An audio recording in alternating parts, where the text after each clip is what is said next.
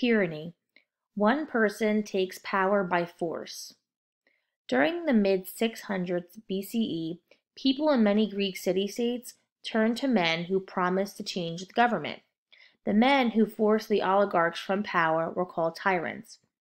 In a tyranny, the ruling power is in the hands of one person who is not a lawful king. A tyranny is different from a monarchy in two ways.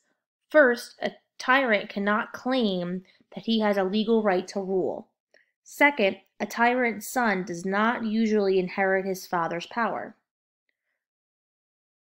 Tyrants usually took and kept control by force, but that doesn't mean they were always unpopular.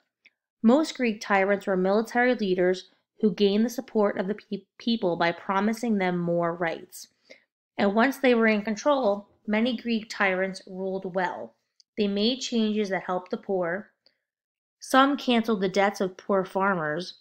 Others were hostile to aristocrats and may have taken away their land. Other tyrants, though, did not use their power to help the people. Hippias, the last tyrant in the city-state of Athens, is one example. Along with his brother Hipparchus, Hippias ruled well at first. Then, two enemies of the brothers murdered Hipparchus. After that, Hippias ruled more harshly. He paid spies to report anyone who criticized him. As his rule became more and more unbearable, he was finally forced to leave power. Soon, Athens would try another form of government, one that shared the power among all citizens.